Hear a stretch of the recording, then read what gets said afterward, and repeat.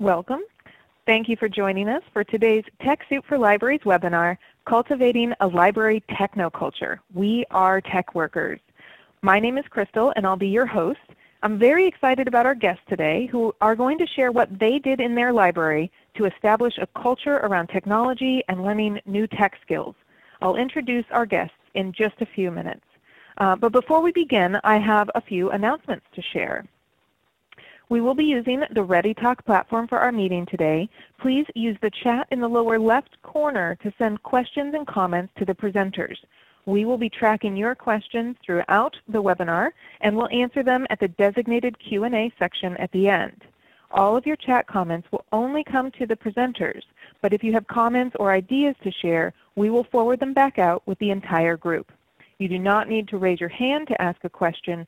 Simply type it into the chat box. Should you get disconnected during the webinar, you can reconnect using the same link in your confirmation email. You should be hearing the conference audio through your computer speakers, but if your audio connection is unclear, you can dial in using the phone number that we've shared in the chat. If you're having any technical issues, please send us a chat message and we'll try to assist you. This webinar is being recorded and will be archived on the TechSoup website. If you're called away from the webinar or if you have connection issues, you can watch a full recording of this webinar later. You will receive an archive email within a few days that will include a link to the recording, the PowerPoint slides, and any additional links or resources shared during the session. If you're tweeting this webinar, please use the hashtag TS4LIBS. We have someone from TechSoup live tweeting this event, so please join the conversation there. TechSoup Global is dedicated to serving the world's nonprofit organizations and libraries. TechSoup was founded in 1987 with a global network of partners. We connect libraries and nonprofits to technology, resources, and support so that you can operate at your full potential, more effectively deliver your programs and services, and better achieve your missions. TechSoup has helped to distribute over 14 million software and hardware donations to date through our product donation program. We offer a wide range of software, hardware, and services, including software like Microsoft Office and refurbished computers.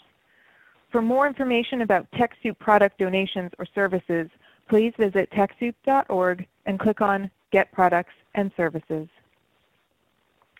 TechSoup for Libraries addresses the specific technology needs of public libraries. On our website, you can find blog posts, library spotlights, and sign up for our monthly newsletter. We collect and share stories of libraries that are using technology in creative and innovative ways to meet the needs of their communities. To stay up to date on the TechSoup for Libraries news and events, please be sure to visit us at TechSoupForLibraries.org. If you have a story to share about your library, you can click the link on TechSoupForLibraries.org that says, Tell Us. We'd love to hear from you. Now for today's webinar, we have two guests joining us, Pam Saliba and Andrea Cecchetto, both of whom are joining us from the Markham Public Library, located in the province of Ontario, Canada. Pam is a branch manager and Andrea is the manager for learning and growth. My name is Crystal Schimpf, and I'll be your host for today's webinar. Assisting us with chat and Twitter, we have Ginny Meese and Becky Wiegand from the TechSoup team. We'll be on Twitter using the @TechSoupForLibs handle. We will have time for questions throughout the webinar, so please send us your questions using the chat as they arise, and we'll address as many as we're able to. If you ask a question that we're not able to answer during the webinar, we will follow up later via email with a response. Now this webinar is being recorded and all of the slides, resources, and materials will be included in the archive of this webinar and you'll receive that within 48 hours. So now I'm going to hand the controls over to Pam and Andrea. They've teamed up on this presentation to talk about what they have done to shift culture at their library to develop innovative new service models centered around technology. Pam and Andrea? Great, thank you, Crystal. So welcome everyone. Thank you very much for joining Pam and I today. This is Andrea starting us off, and probably you'll notice Pam and I sound a little bit alike. The good news is we also think a little bit alike. So we're going to take you through our our presentation on how we've gone about kind of reconceptualizing our organizational culture so that we really embed technology as sort of a core feature of the work we do. To start, though, we wanted to kind of get a sense of what everyone's thinking was at around this question. So if you were asked, are you a tech worker? I would like to know how you would respond. So you'll see a survey up on your screen. You can just click the answer that you think best describes if you feel you are a tech worker or not. And then we will start collecting some responses. Pretty cool. You get to see this like live action. Yeah. And it's interesting because we've done this survey each time we've presented this at a conference as well as with our own staff. And the results seem to have been fairly consistent. Pam and I were really curious to see kind of where people thought they were at because depending on the nature of the library that you work in, technology may or may not be seen as sort of a central feature. So it looks like we're kind of slowing down on the results. So I'm going to call it. It looks like the majority of you would say yes, you are tech workers, followed shortly behind by maybe. And that's great. That's really cool. We think we are tech workers, and that's really what we're talking about for the rest of the day. For staff, and there are lots of them who would not consider themselves technology workers, it can be a barrier, their sense of identity around their role. For those of them who are tech workers or who see themselves that way, then this is an opportunity to discuss a little bit about how to share that energy with others in the organization. So to just give you a bit of context about who we are and where we're from, I know we have a lot of our American friends on the line today. So if you don't know Markham, we are a city of, I guess currently it's about 340,000 people, and we're located just north of Toronto, which is Ontario's capital. Markham sort of touts itself as Canada's high-tech capital, and that's because we have a disproportionately high number of technology and information science companies located in Markham. There's about 900 companies that work in the sector here.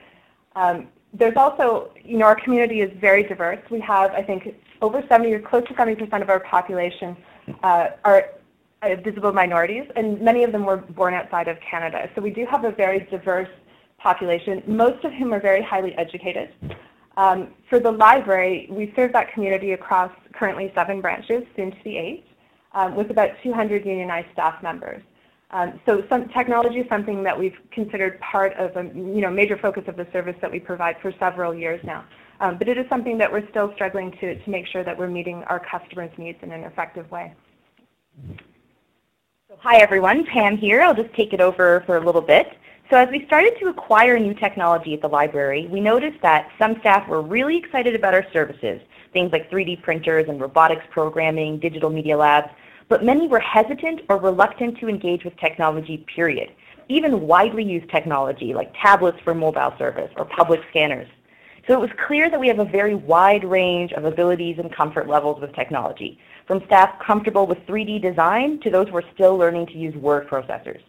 So we gathered feedback from staff in the form of a self-assessment survey. By asking staff to evaluate their own comfort levels with technology, we recognized 3 myths in the way of their engagement with this technology. 1 is that technology is scary. 2 is that it's difficult. And 3, that it's just not their job. So let's bust these myths. We wanted to help staff overcome their fears and bust, for them, these myths. Technology is fun. We have to recognize that some people have emotional barriers stopping them from developing tech skills. Like, I'm sure we've all heard colleagues say, I'm afraid I'll break it, so I can't help you with this. And like any other learning experience in life, learning how to use a new form of technology is scary because of the learning curve and or fear of failing. This is particularly challenging for adults since we don't want to appear incompetent in front of our colleagues or our customers. So the second myth busting is that technology can be learned. Just because it's sometimes challenging, or it doesn't mean it's always challenging. It's not impossible, and it's absolutely worth your time. It can be learned, but we have to be open to this learning and have a willingness to engage with technology and fail and try again and fail again and be comfortable with that cycle of trial and error. Some folks think that only the young can be truly comfortable with technology. And there are undeniable differences in how different generations interact with technology. But I think this myth is often used just to justify not having to learn a new skill. So by individuals who fear change, haven't been offered the help they require to update their skill sets. And the third myth busting is that technology is an integral part of everything we do at the library, and in various nonprofit organizations. When we teach tech skills to our community or provide access to new devices, we're just extending the age-old mandate we've always had around developing literacy skills. It's just what we do. And speaking of tech in the library, you're looking at here a picture of Hitchbot hanging out at the Toronto Reference Library. Hitchbot is a robot that hitchhiked safely across Canada on its own. I don't know if anyone here heard about what happened to Hitchbot when he tried to travel across the U.S., but he was actually found decapitated in Philadelphia. So no comment there. We feel bad for Hitchbot. But just to say that bringing this robot into the library for people to see and engage with is just another type of literacy that we're encouraging in our communities. And so this didn't come out in any of our discussions with staff or any of the self-assessment surveys, but we know we can't help but think of the stereotype of the tech worker, usually a middle-aged gentleman who's asking you whether you've turned it on or off again. It's working against us. This is definitely working against us, particularly in libraries when we are one of the industries most dominated by female workers. So it's another layer of complexity to deal with in learning about technology.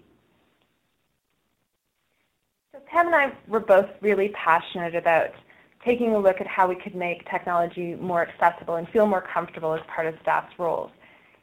We needed to kind of take a step back and identify what's the problem we're trying to tackle here. And here's what we came up with. So, to Pam's point about the myths that staff tell themselves, and I think that stereotypical image of a tech worker, that was something that we really wanted to tackle head on. So I think, what we heard from staff is that when they think of technology workers, they think of someone who's highly specialized, who's obviously highly technical, who works in a specialized field specifically around computers or computer engineering. A lot of people said systems and networks. So they're thinking of it in terms of very narrow conception of the kind of work that happens in IT. But we work with technology every day. Our staff are completely dependent on technology and different IT platforms in order to do the job that they do for the customer. So with that level of integration, if we're that closely bound together with the technology we use, we need to really consider what's the barrier there from us thinking of ourselves as tech workers. The second problem that we wanted to look at was this one of training. So something that comes up very often, and I manage training services for the system, so this is especially one that's dear to my heart. If staff feel uncomfortable with a certain area of service or something else, very often the go-to response is around training. When we talk about training in technology, a lot of the time what we hear from staff is that they're looking for kind of step-by-step instructions or an opportunity to learn a process. They're thinking about it in terms of operating equipment. And I think that's because for the most part, the language around technology used to be about it's a tool. And I think we've really evolved past that. Really it's about, it's integrated so fully in the services we provide. And the nature of the technology we work with now and the nature of learning is not something that you can provide step-by-step instructions for. So we really wanted to look at how we can make a shift from staff wanting training to staff wanting learning. And we see those two things as fundamentally different, and we'll elaborate a little bit on that, I think. The last piece was this thing that Pam mentioned around tech anxiety, right? So the fear of breaking it, the fear of not being able to do something in front of a customer, fear of looking stupid. And I think that that's something that we all intrinsically feel. No one wants to feel like they look foolish in front of someone else, especially when a customer comes to us for help and sort of cast us in the role of an expert willing to help them. What we wanted to really shift away from is that working with technology, we know there's going to be failures. What we really wanted to encourage was that sense of experimentation and a comfort learning side by side with customers. We don't expect our staff to know everything. We do expect them to be open to learning about them and being curious about how things work and being willing to use their knowledge of information searching to find the answers. And that's something that we really wanted to stress, that failure is totally acceptable and okay. It's just something that we want people to feel more confident in terms of being able to experiment on the job. So What we really began thinking about is that we need to look at our organizational culture. And the reason why is that ultimately what we're talking about here is the mindsets that people have. If we're going to make a shift around mindsets, then we really need to start thinking about changing the culture and making sure that we have a culture in place that supports the kinds of learning that we want to see happen, the kind of service that we want to see happen, and the kind of comfort with technology that we really aspire to for staff. And we decided what we needed was a technoculture, one where technology is seen as an integral part of the service and something fun and something playful, something that's worth experimenting with.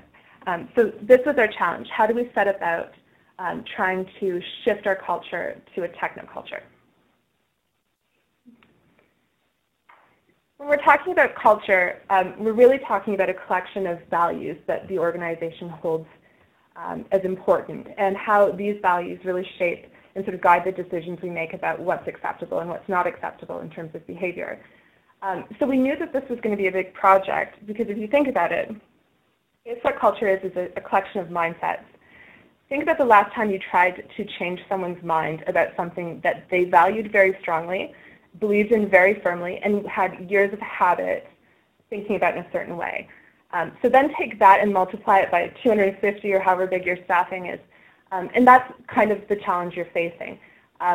Obviously, it's a huge amount of work, and it's something that does take years, but it's something that's completely worth it, because ultimately, if you have an organizational culture that values and supports creativity and problem solving and experimentation and the acceptance of failure, you can start shifting people's outlook on the way they interact with technology on a daily basis.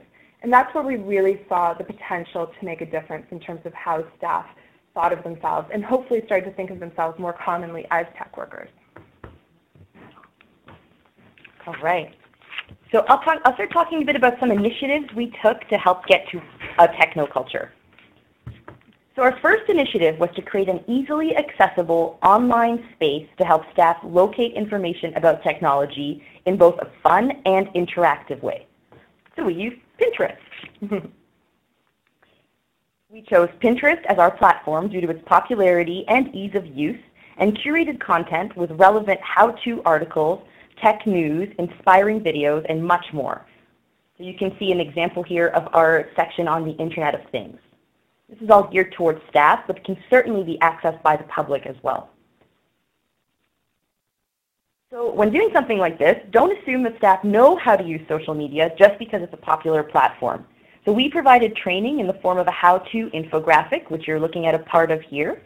And at a leadership forum, which is a meeting we have every quarter for our supervisors and managers, we also presented hands-on training on how to use the platform, so that then they can take this learning with them and encourage staff back at the branches to access the resource and help them out as issues come up, if they do. A second initiative that we took on as part of this project were technology lunch and learns. And this was an initiative that I especially loved because staff delivered these presentations themselves. So we were able to tap into internal expertise that already existed with the system. And staff could come out, share their lunch, and listen to a presentation on a variety of different topics delivered by their peers who had gone through a learning process themselves. So most of the people that presented in these lunch and learns were not experts. They weren't people that came out of technology fields or anything like that. They were other library workers that had learned how to interact with different kinds of tools. So they presented on a range of topics, some of them very practical. So for example, how our systems work, how our maker technologies work. Some of them were very high level. So more about how technology is useful in learning, how the Internet of Things works. On the next slide, what we have here is a diagram from one of the lunch and learns that our systems librarian presented. So she does have a specialized background, I will admit that. But what was interesting about this is all technology. These are our internal systems that staff work with every day. So it's all technology that's familiar to them. But this was one of our most talked about lunch and learns because so few people understood how our systems connected with each other and how they interconnect, how something that happened in one affected the others.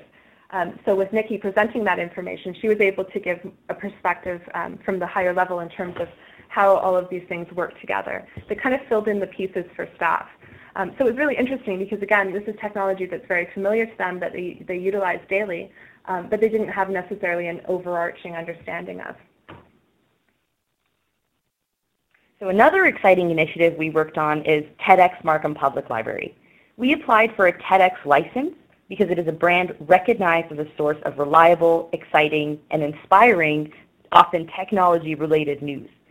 On top of this, we noticed staff were already sharing and talking about TED and TEDx videos amongst themselves, so this was also a brand that resonated with them right off the bat. So we chose Spark as our theme. TEDx provides guidelines, and it's about 100 pages of rules, to be more precise, detailing requirements of the license to maintain brand integrity. One rule is you can't have a specific theme like technology. The theme has to be abstract. So we chose Spark, partly because we wanted to spark excitement in staff around technology, but also a spark starts small but grows into something transformative and huge. And this can be used for a metaphor for technology in the way a lot of applications and uses for technology are developed. We selected speakers from a diverse background, health, philosophy, design, but really emphasized technology's impact on these fields. So for example, we had Dr. Julie Lynn Wong discussing her project with NASA to launch 3D printers into space. We also had a designer who theorizes that he can use technology to communicate with plants. So we made sure that every topic related back to technology. Some of these are very high level and don't necessarily affect our day-to-day, but are inspiring, and that's part of how we get people on board with a technoculture. So 25% of our audience members were staff. We released additional tickets to staff as required because we didn't want to turn anyone away, but this was certainly an event we held open to the public because we wanted the public to participate. Staff responded with a lot of enthusiasm. Many came out to say they just wanted to help us with this event. So we had a lot of staff helping us out. And we sold out of tickets very quickly, which demonstrated an interest from the public as well. And while this was culture shifting for us, we were doing the same for customers as well. We showed them that there's a new library out there, one that drew in folks who may not see the library as a place for them. We even heard one of our favorite comments of the night is when our samba dancers came out. Someone said, "Whoa, this is not the library I grew up visiting." An organization of the event itself was an opportunity to learn about technology used in stage production, which is a type of technology we offer through our digital media lab. So for example, lighting, mic setup, projections, all of that contributed to learning for our staff team. And then part of TED's mandate for TEDx organizers is to surprise and delight our audience members with giveaways. So here's just a little bonus. We created our little TEDx Markham Public Library Lego Army as a call to the great engineering skills that can be developed by playing around and having fun with Lego from a young age. So the next initiative we'll talk about a little bit was our staff conference. So many of your libraries might have professional development days or some opportunity to gather your staff together to learn together. We don't have that tradition, and because of our opening schedule, we're basically open everything except for statutory holidays. We don't have a lot of opportunities to bring the staff together as a group. We wanted to try an experiment and say, you know, everyone goes off to conferences and comes back full of amazing ideas, full of a lot of energy, and then they kind of, it's hard to make that transition back to their everyday life and back to their work groups, to their colleagues who didn't necessarily share that experience firsthand. So we wanted to try an internal conference that would get at some of that.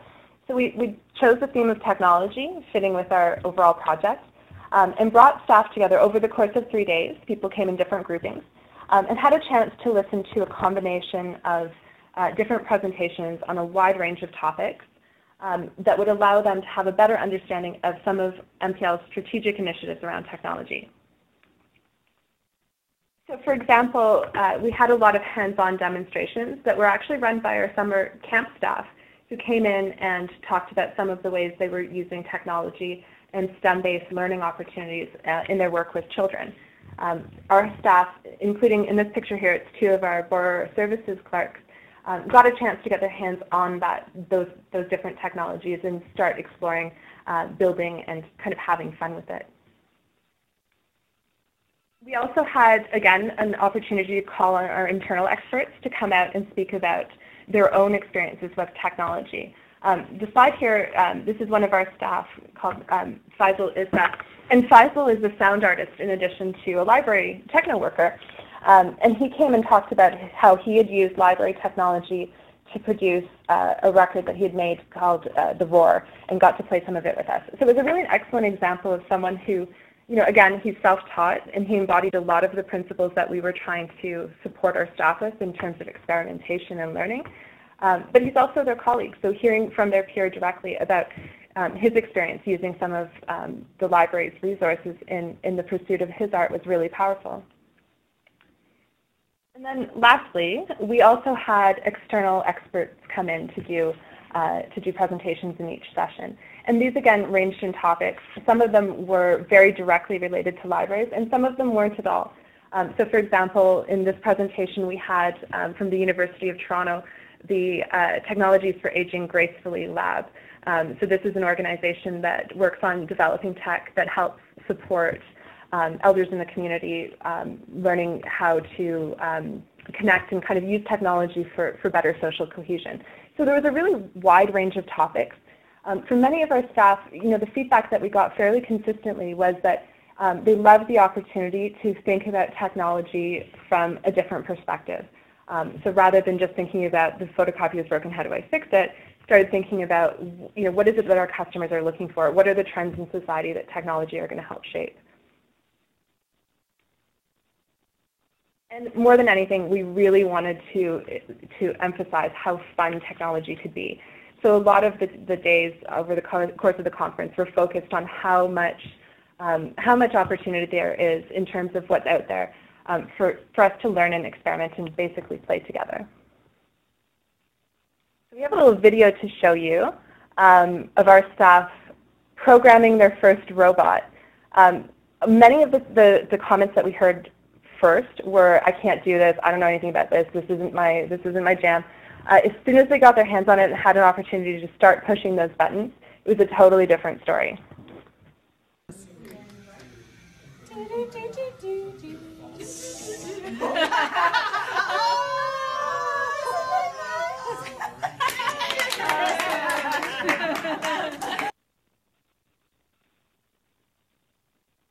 I hope you heard the sounds of excited squealing and carrying on that happened.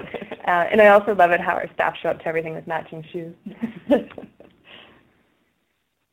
One of the more recent initiatives that we took on as part of this project was a digital artist in residence. So we, many libraries I think have experimented with writers in residence and other kinds of artistic projects essentially. We wanted to explore what it would be like to have a digital artist working out of library space. So we took on in a residency a Markham-based artist, Stephanie Liu, who works primarily in the medium of GIF. So again, she had attended, I can't remember what she said her background now was, I should have checked beforehand, some kind of arts degree basically from McGill University in Montreal, and came to us really excited to contribute to the artistic development of the community. She had pitched to us a project basically that looked at how we can engage communities in a project that explored the concept of escape and how it looked at kind of the process of being present. So her theme was around, people came in, they took a picture of themselves and then illustrated a background that represented a place that they want to be, either a place that they already are and want to be, or a place that they want to go to. So we're exploring lots of concepts around identity and things like that that are really important questions in art, but doing that through technology that's available in the library. And because it's a local artist as well, Stephanie is very accessible and open to customers of all ages and our staff to be able to share her learning and experience. So it was a really wonderful initiative to kind of, again, start bringing sort of emphasizing the link between community and staff and the role that technology plays in combining those things.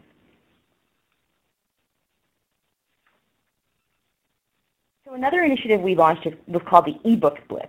So the eBook Training Blitz came about from feedback from staff about the amount of time and anxiety they spend helping customers with their troubleshooting in terms of ebook downloading specifically. So we made this training a requirement for all information services staff, regardless of their comfort level, and we also opened it up to borrower services staff as well. Those are our circulation clerks. So we framed the training around troubleshooting both Android and Apple devices and had people come together to go through the typical troubleshooting process. So our goal was to help them understand that the process to troubleshoot ebook issues is no different from running through the reference interview. You ask a lot of questions, you research the issue in depth to help the customer as much as you possibly can. And ebooks may add a layer of complexity in terms of the technology used, but it's certainly a very similar process. So now this all sounds great, but we received a lot of mixed feedback from this initiative in particular from staff after it was done. So although it was valuable to review the troubleshooting process, many staff found the training was just too simple. In fact, in many of the sessions, staff transformed the training themselves. So they transformed our planned content into more of a support group style discussion.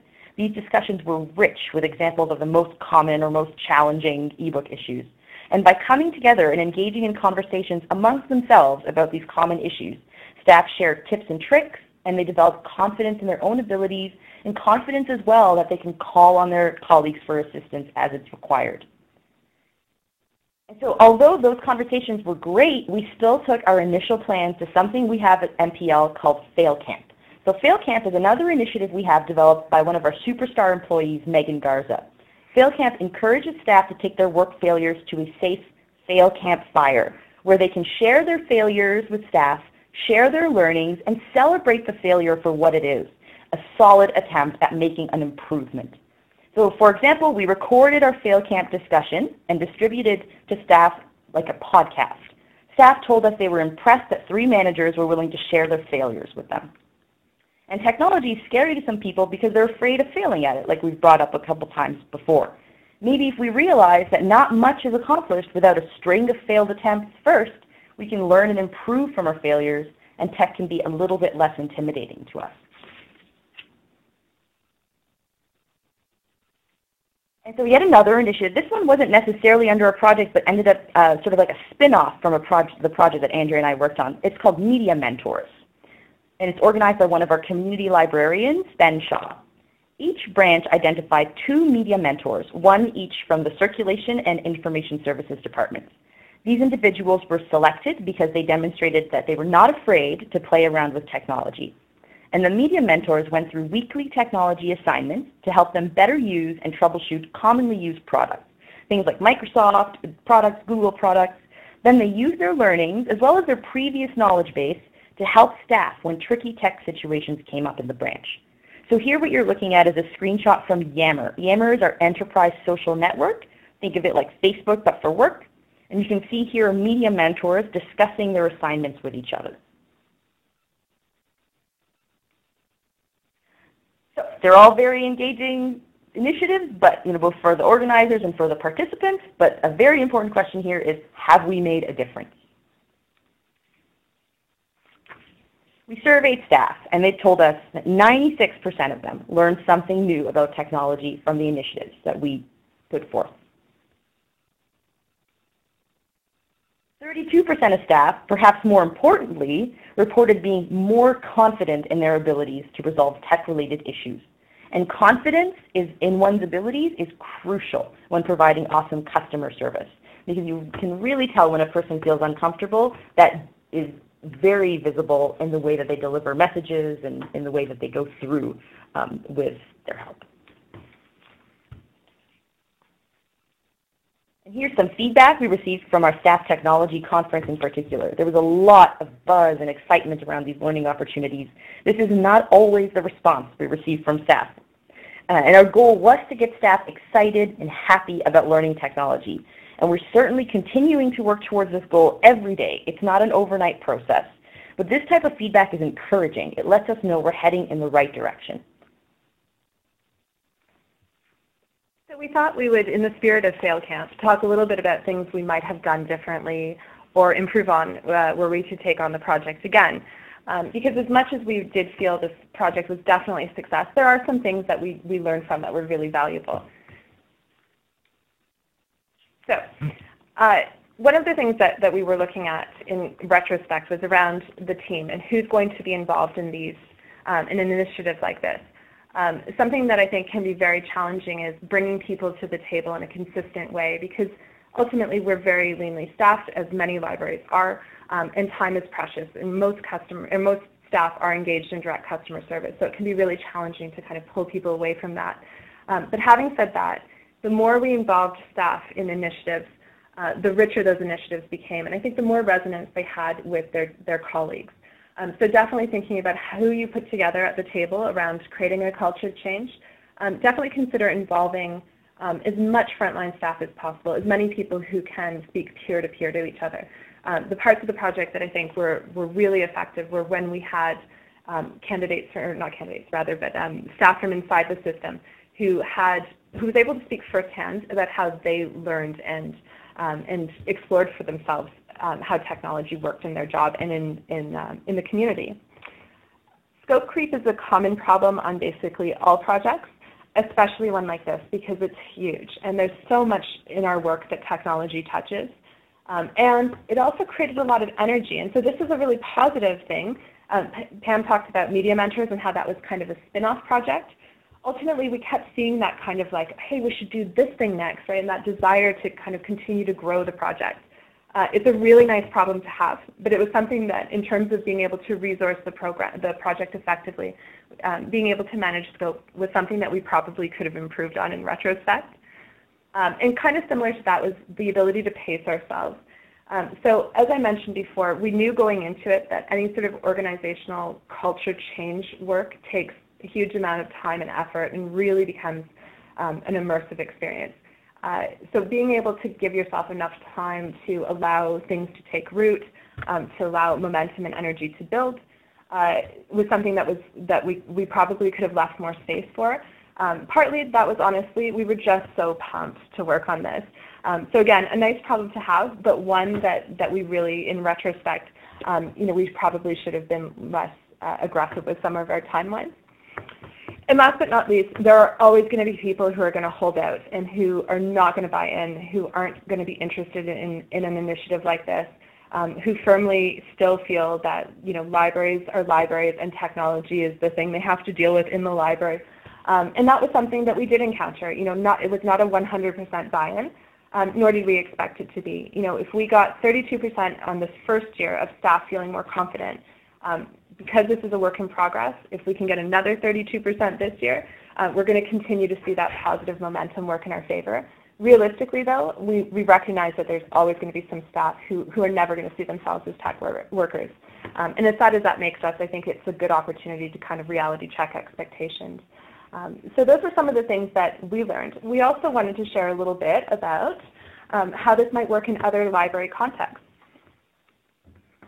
All right, so let's talk a bit about how you can get this started at your library. So how to start your learning journey. Now, this is certainly not supposed to replace formal project management training or an in-depth knowledge of what it's like to manage a project, but here are some big high-level things that you need to get started on. So one is you want to identify passionate staff. Before the project launch, we held an unconference-style day for staff across the system from all positions. We gathered feedback on what type of technology they were excited to learn about in the library context. So that got people excited. And then the unconference model allowed staff to identify those topics that they wanted to talk about and learn about. It was bottom up. It wasn't us forcing topics onto staff. It was them telling us what our customers are asking about, what they encounter most often, and what would be most relevant to their work. And so through this model, we were able to identify staff that could help us with the project as well, because they demonstrated either a knowledge base that would be helpful or enthusiasm that would certainly benefit a long-term project like this. Then you need to ask yourself, why do you need this project? In project management, answering the why question is the most important thing that you can do, because it helps guide your decision making. And it helps justify your project as well. So what is it about your organization's attitude towards technology that needs changing? If you really want to get your senior team on board, you're going to have to be able to answer this question very well. So you need to ask yourself, why?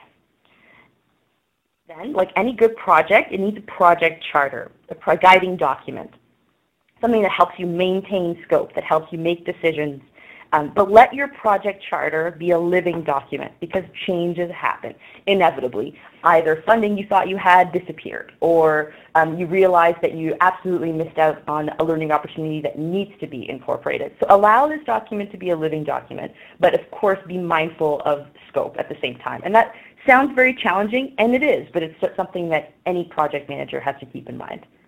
So long-term projects are going to change, there's no doubt, especially when technology is involved, and that's part of why you want to keep it flexible as possible. Then you want to find your sponsor, of course. So you need to get your senior team on board, and that's why I mentioned earlier answering that why question. So getting your CEO as your sponsor, for example, will hopefully help your senior team be aligned in how they approach this project and ensure that you have the resources needed to complete the project. You have to advocate on behalf of tech learning in the library. It would be great if we didn't have to, but we absolutely do. And so if you're going to embark on this type of journey, you have to be able to advocate. And staff time is very expensive. So you have to understand from the senior team side, of course, they want to make sure they're making most efficient use of our resources. And so being able to answer that why question is going to help them decide what resources are allocated to you. And lastly, this is certainly a bit cliched, but I think it rings true. You have to have fun while learning. It's hard for people to turn away fun. If you frame your learning activities as fun, include challenges, have some hands-on activities, not just a PowerPoint slide at the front of the room, you're going to get people excited and engaged in what it is that they're learning. And it's especially important when folks are scared of technology. If you show them how fun it can be, that can eliminate some of the fear as well. So first and foremost, our project is about culture. It's not about training, it's about culture. It's about embedding in individuals a comfort with technology and a willingness to experiment, a willingness to fail. You'll have staff who are more comfortable experimenting with technology. You'll have staff who are more comfortable learning the skills and with more confidence in their abilities. Hopefully they won't dread those technology questions. Hopefully they will embrace ebooks and all kinds of new technology in the library. And hopefully they'll be more resilient and happier as well. So that's it for our presentation portion.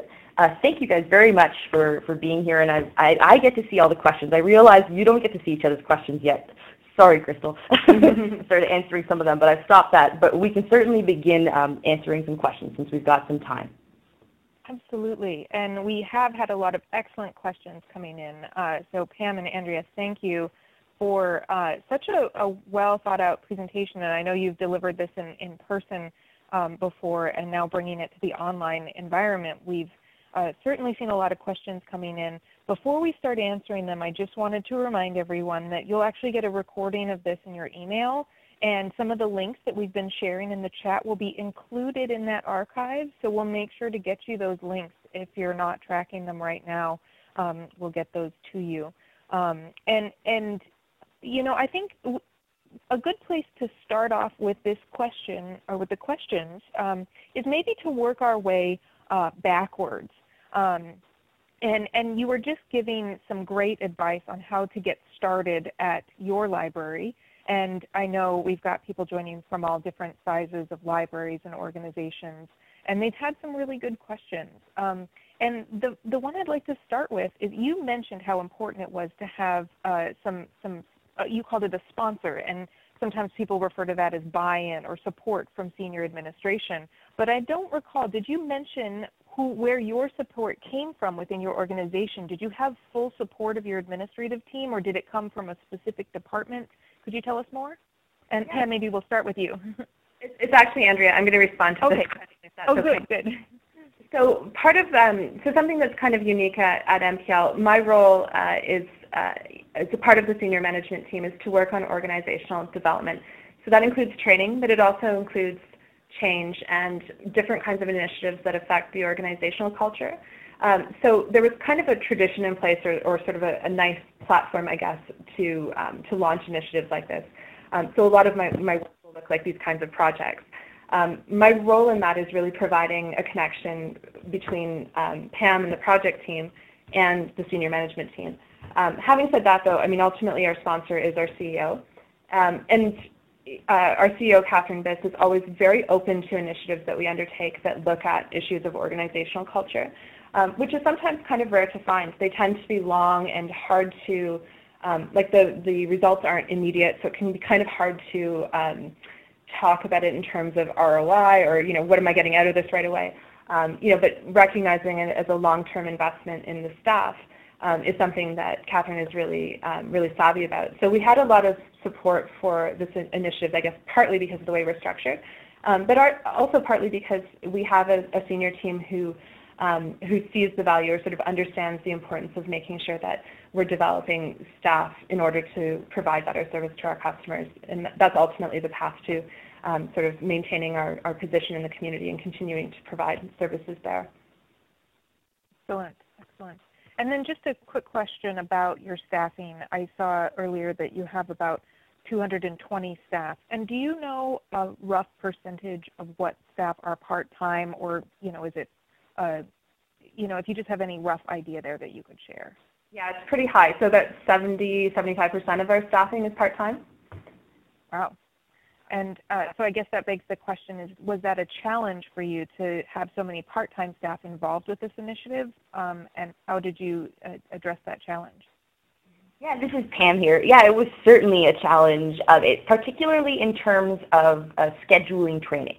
So in every initiative, we had to be mindful, how could we make this easy on branch staff? Because we're actually quite leanly staffed. It sounds like we have a lot of people, but because they're mostly part-time, we don't have a lot of people every day in the branch, right? We're extraordinarily busy. Like, we're constantly in need of more staff to help with the amount of customers coming in through our doors. So we had to be mindful of that. And in terms of the project team, we didn't necessarily, we might do this differently in hindsight or next time, but we didn't necessarily involve a lot of the part-time staff in that. So we had full-timers helping on the committee, and we were working together on projects that we could then roll out to the part-timers.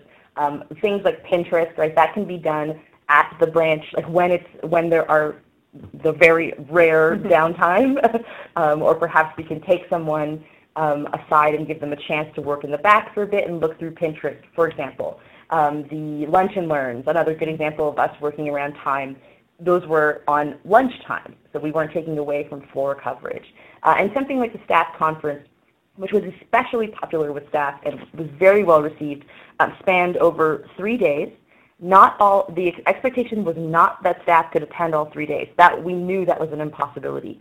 But by having different options for them, like mornings, afternoons, evenings, and dividing up the days into portions where you could experience at any, if you come in from 9 to 1 or 1 to 5 or 5 to 9, you could experience a hands-on component, an external speaker, an internal speaker. You had a similar experience, but it still worked with the schedule because we just couldn't. There's just no way that we could send everybody to the full 3 days. So it posed almost like logistical challenges. Does that answer the question? Yeah, and actually it's great to hear some of the examples of how you dealt with that challenge, so thanks for sharing them. Another question related to time that has come up, and actually a few people have asked this, is what was the time span from when you started this initiative to kind of where we are right now, or when you would say you had reached your goal? So it was roughly a year, and so Pam and I sort of started talking about it, and I think the seeds were kind of planted maybe a little bit further out than that. But from the time of kind of getting our project charter approved and then really starting to roll with the initiatives, it was about a year's time. Some things like our digital artist in residence, just because of the timing that we wanted to launch that initiative, kind of fell into the next year, but the bulk of it was kind of done within a year. All right. Now, also speaking to staff, and particularly the assessment that you referenced early on, I know you mentioned that assessment gauged their comfort level, or how comfortable they were. But we had a question about whether that also gauged their interests or their like strengths and weaknesses with technology. Could you talk a little bit more about that? Sure. So it did. It actually it included it was a self-assessment, I should say. So it asked staff to identify essentially where they felt their skill level was. We asked. I don't think we specifically asked about interest, but we did have questions that spoke to how they use technology in their personal life. So do you have a smartphone, that kind of thing. So we got a sense of kind of where people's interests were, how tech enriched their lives were, I guess, based on some of those answers. But we did get a sense of how they assessed their own skill. And it was interesting to kind of correlate that against what they saw as their comfort level. The other thing that was kind of interesting at looking at those results was we had a chance to discuss it with our management team. And in some cases, their managers assessed them differently, both more upwards and more downwards. So in some cases, staff thought they were really good with technology and their managers begged to differ. In other cases, and more commonly I think, is that managers felt that their staff exhibited a lot of comfort with technology and a lot of skill, where the staff member themselves kind of underrated their abilities. So it was interesting to kind of see how some of those results played out. But it was kind of an interesting starting point to have to see how far we can move the needle, especially on the issue of comfort. Again, we were trying to really affect mindset, and we thought comfort would be kind of a good indicator of that. Excellent. Now, we have had a few requests. I don't know if the assessment is in a format that you would be willing to share as part of the archive of that, but is that something we'd be able to include in the archive later? Sure. We can send the questions. We won't share the results necessarily, but we'll share all the questions. Of course. Good. Yeah, so we'll include that self-assessment in with the archive then. And you'll have the questions for that assessment later on. So that was a great question. Now we're also getting a lot of interest in some of the specific pieces that you talked about. And actually just another bit about the assessment. When you did the ebook training, did you do any specific assessment related to the ebooks or anything related to that ebook work? We didn't do a formal assessment in that case, although the overall assessment we did at the start of the project asked about ebooks. So we did have some data from that. The thing that we did with that project, because we call them Bring Your Own Device, or BYODs, I think. It's a customer program where essentially staff make themselves available for an hour, I guess it is, or maybe a little longer, to work one-on-one with customers who have more in-depth, complicated questions or need to learn more about it. How to use their smartphone or other device.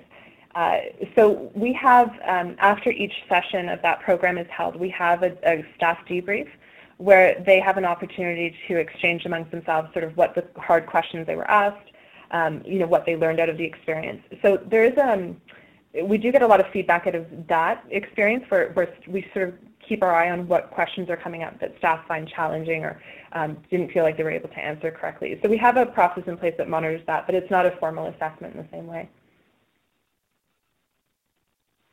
All right. We're also getting questions about the fail camp that you mentioned, and of course this idea of how do we support failure as a means of learning and growing in our libraries. So we have a couple questions about the format of that, and if you have any examples you might be able to share later, or if you could just talk a bit more about what you did in the fail camp to help bring that concept to the forefront. Sure. So I think this is actually, Pam mentioned Megan Garza, who's one of our branch managers, although she was, I think, a branch librarian at the time maybe. She came up with this based on an experience she'd had going to a fail camp at a conference level for, I forget what, but it's something that does happen kind of in the tech sector quite often. As far as we knew at the time, it wasn't something that had happened in a library at an organizational level, because it can be really challenging to get up in front of your peers and talk about basically how you screwed up. What we wanted to do was, first of all, create some definitions around innovation and failure and make sure that it wasn't seen as a license to do your job poorly. Rather, the idea with Fail Camp is that if you're trying to innovate, if you're trying to improve something, if you're trying to introduce something new, there are going to be misfires, and there needed to be an opportunity to take that apart and really look at what went wrong or what could have been improved so that we can learn from those experiences. So it was about reversing that tendency that I think we all have to try to gloss over mistakes or kind of sweep them under the rug, and do that at an organizational level. So we actually wrote a charter of fail that we had signed by our CEO that basically said, yep, there's no reprisal for someone who fails, if it's in the effort of improvement or innovation, and if they're willing to learn from that failure. So we have different ways that we implement Fail Camp. We do have, as part of some different training initiatives as part of staff meetings.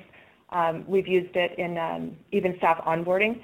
A lot of the time we'll connect it to customer service as well and say, what kind of customer service fails have you had, where staff can exchange stories about customer interactions that didn't go the way they would have liked. So we do have different in-person kind of formats that we can tie into other meetings. We also, Pam mentioned Yammer, so we have a virtual fail camp where over our internal social media tool, staff can kind of write up their fail experience. Very recently, we started essentially podcasting our fails. So Megan will record us talking about fail camps and sort of what's gone wrong. An example of one that I can share is we had a different culture change project around our customer service initiative that we called the Customer Service Revolution. And we were looking for a way to recognize staff that really did outstanding work in the area of customer service, so build in this kind of recognition program. And one of the suggestions that we decided to run with was the idea of having gold stars and being able for staff to recognize each other, for customers to recognize staff. It was one of those things where it's like, yeah, that sounds cute. Yeah, awesome. Who doesn't love stickers? As it turned out, the majority of our staff did not love that idea, right? So I had the opportunity to take that to fail camp based on the feedback I was getting. And it was a lot of stuff like, that feels really juvenile, or like it made me feel a little devalued, that kind of thing. It gave me an opportunity to kind of reflect on, I think what I did wrong in that was not have a chance to kind of get some input from people, not really test whether or not that would be the kind of appreciation anyone would support. So fail camp kind of let me take that apart a little bit and say, what went wrong with this, right? Because it's a well-intentioned idea, it was not the right idea for that moment. So that's the kind of thing that might come up in a fail camp. And like I said, we have a lot of customer service lines, a lot of learning. A lot of them come from me, which makes me feel a little worried now. But yeah, it's failing is all about learning, and I think that's what we really try to stress with staff, that you're not going to essentially progress if you're not willing to stumble sometimes. If I could add one quick thing about failing, Andrea, you saying a lot of them come from you. I think that's because Andrea really demonstrates a willingness to talk about failure as a tool or a process towards innovation. So it's like we're talking about fail camp. We love it. Andrea and I both love it. It's not something that's loved across the board.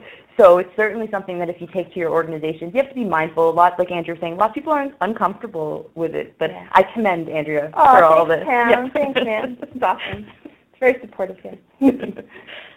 Great. And we had somebody share a link, which we put back out in the chat, about some more resources about learning to fail, and that being part of a 21st century skill set. So it's great to see that you're addressing it, and I think those examples were very helpful.